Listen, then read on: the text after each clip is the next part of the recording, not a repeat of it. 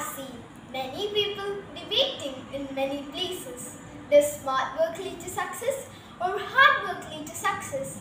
It's a right topic that needs an insight because people get confused on their approach between hard work and smart work.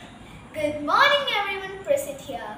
Today I, SWATHI of class 6C is here to deliver a speech on the topic hard work versus smart work. Hard work means a person working hard up to any extent to get the result.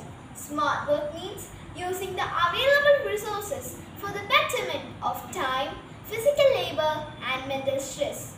Which means with smart work, a work can be completed with less effort.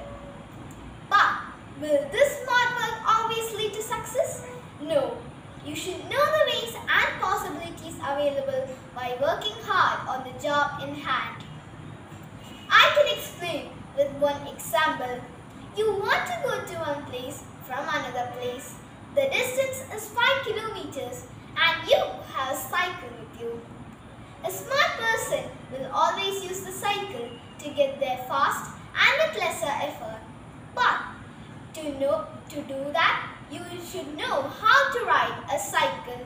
So, to learn cycling, there is no smart ways and you have to work hard and learn the skill of cycling in order to the smart way. Which means a person worked hard and learned cycling can think and act smart by going by cycle to places which will save time and effort. Smart workers are these people who use the right strategy to reach the end point smartly. But to know what kind of strategy is needed for each kind of job, you should work hard on the job in hand. We should continually improve our interpersonal skills, communication skills and time management skills and many other skills to put out hard work and smart work in the right places, in the right way, at the right time. So, the conclusion is, if we work hard in the smart way, it will lead to success in any task.